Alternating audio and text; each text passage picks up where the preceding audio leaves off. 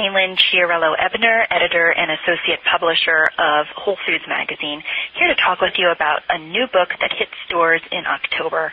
I'm talking about Indian for Everyone, The Home Cook's Guide to Traditional Favorites, written by Anupy Singla and published by Surrey Books. If you've never tried cooking Indian food before, if you've been doing it for years, this cookbook is truly for everyone. Author Anupy Singla is here with me on the phone and can tell you more about it. Welcome, Anupy. Thanks for having me.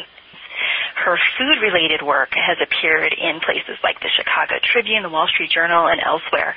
But back to her newest adventure, the book Indian for Everyone. Anupy, what inspired you to write this cookbook?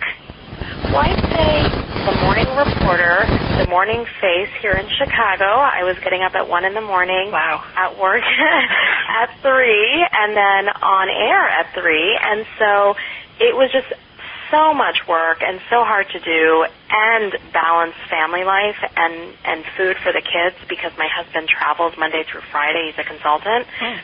So it was one of those aha moments where I came back from a really big story in Chicago, came back one afternoon and saw that my kids, they were eating boxed foods and quick prep foods, and I thought, you know what, as somebody who was born in another country but raised in America, my mother made it work for us in terms of dinner every single night, and I never gave her enough credit, and I realized one of us has to do it. It's either going to be my husband, or it's going to be me, or it's going to be another family member, and the others were not an option. So I just decided to take a step back and start writing and blogging about every Indian recipe I grew up with to see if I could replicate it and get my kids to really love it and learn about their roots through food, and it was an experiment that just seemed to take off. Right, and this book works so well because of not only the wonderful recipes, but because you do break it down so well. And I think one area where you're so successful is talking about the ingredients and the spices, because that's something that might be daunting to people who have never tried cooking Indian food before. So what do you think are some of those basic spices that a home cook should stock up on? Absolutely, and one of the things that I always try to tell folks is I'm one of you. I grew up Indian American outside of Philadelphia back in the 70s and 80s, and my street still, many folks have never even tried chicken curry or really tried Indian food on that street. And so I always use that as a great benchmark for the fact that if I can get them to understand and embrace the taste of India, I can get most folks to at least try it and say, wow, home-style cooking is much different than what you're getting in restaurants and actually much more healthy and less intimidating. And so some of the key spices, and we lay it out also on my website so that folks can go on there very quickly and just kind of buy them with one click, are going to be things like turmeric, cumin seed, coriander powder, mustard seed, garam masala, and red chili powder. So you can start your Indian cooking and journey with just 6 basic spices, and none of them even included curry powder. So it's such a misnomer in this country that curry powder is a symbol of Indian food. We don't even use it, and none of my books do I even use curry powder because we like to use whole spices to create authentic taste versus using one powder that limits the way a dish may taste. Wow, I'm really glad you brought that up. That's such a misconception. And you also mentioned garam masala. Can you get into a little bit what that is? And I know there's so many variations from family to family and cook to cook. What goes into making a great one? Absolutely. And so I start with a lot of love. So that's the first thing. And the other part of it is I always say, if anybody, including myself, tells you that they make the best garam masala on the planet, don't believe them. Because it does vary according to household by household in India. And so my recipe is really my grandmother's, and it includes things like coriander seed, black peppercorn, cloves, cinnamon, some bay leaves, turmeric, cardamom, and cumin as well. And the key to getting the right flavoring from some of our masalas, masala just means spice blend. Okay. Garam just means kind of warm.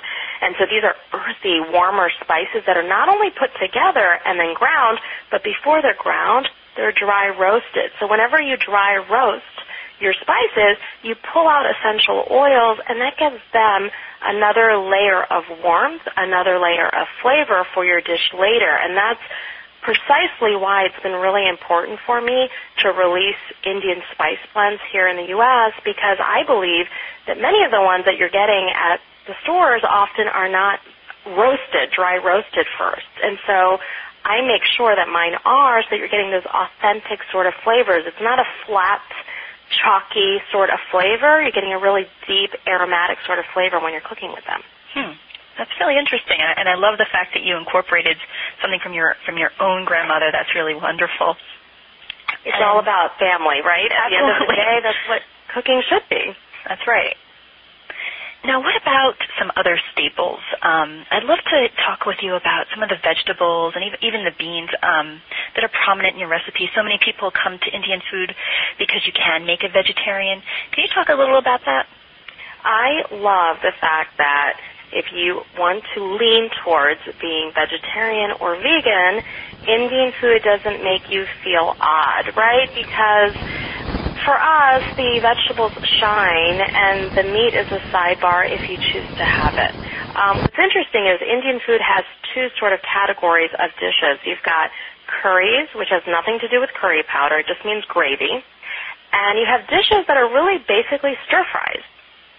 So we usually hear stir-fry associated with East Asian cooking, right, but it's a similar thing with Indian cooking. So often we'll use things like cauliflower, okra, eggplant, even green beans, and we will maybe chop them a certain way or just leave them whole with the green beans, and we'll put them in hot oil with a little bit of cumin seed and a little bit of turmeric.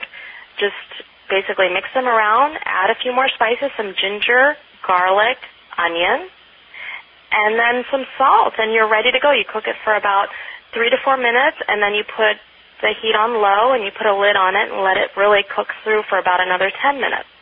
So those are kind of our go-to ways of making stir-fries.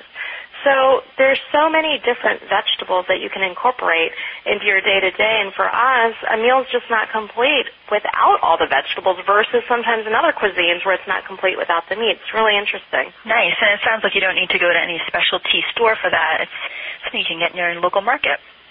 You really can, and that's the thing that I really try to talk to folks about when it comes to Indian is that it's so accessible if you just absolutely know where to go for certain things and certain ingredients. And these are all basic sorts of ingredients, like the basics for us in terms of you have your main vegetable, but then your add-ons are the tomato, ginger, garlic, and onion, and everyone can access those. It's really less for us about slicing and dicing, and I always say it's more about the spices.